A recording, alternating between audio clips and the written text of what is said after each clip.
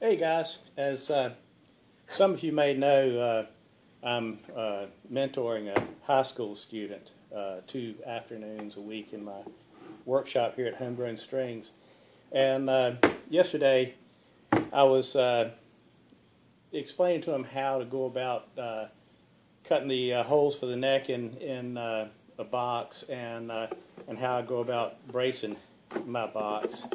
And one of the things that I spent most of the time on was explaining to him proper joinery techniques and how to measure and mark, and more importantly, how to cut on a line so that you end up with a really tight fitting joint.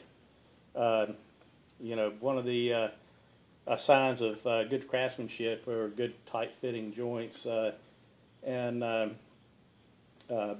Back in the day before we had high-tech fasteners and adhesives, it was even more important. A lot of times things stayed together just because of the outstanding joinery. I explained to him how to cut the holes in the box for the neck pass through and how I lay it out. But I wanted to show you guys today how I brace the inside of my box and how important this fit is for the neck.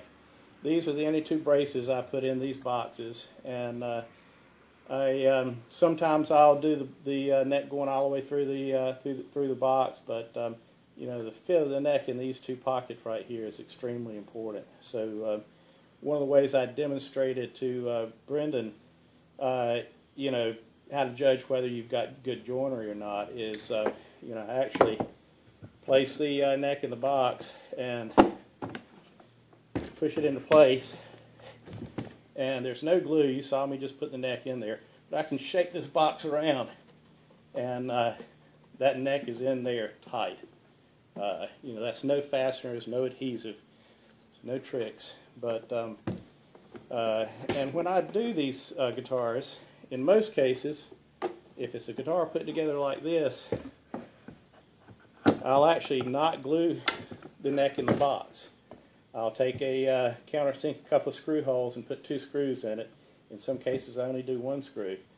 But that's what holds the neck in the box. And if sometime in the future, the box gets beat up or broken or whatever, it's a real simple matter to take these screws out and take the neck out of the box and rework it. But anyway, I just thought some of you may find it interesting how I put the necks in the boxes and how important the proper joinery is. So there's a lot of woodworking sites on YouTube and on the internet that talk about proper joinery and how to mark and where to cut on the line.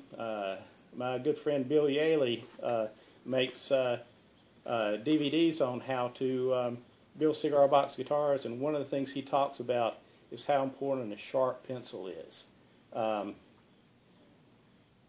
width of a sharp pencil line is the difference between a tight fitting joint and a sloppy joint. So anyway, if you get a chance, take a look at Bill Yaley's Facebook page, and there's if you can't find him, you can go to my Facebook page, and he's one of my friends, so just click on that, and there are links from his Facebook page to his site where he sells DVDs on how to build cigar box guitars. And at a future date, I'm probably going to do a brief video that that goes through the explanations that I gave Brendan yesterday in the shop here, and how I lay out the holes on the box and how to go about determining which side of the line to cut on.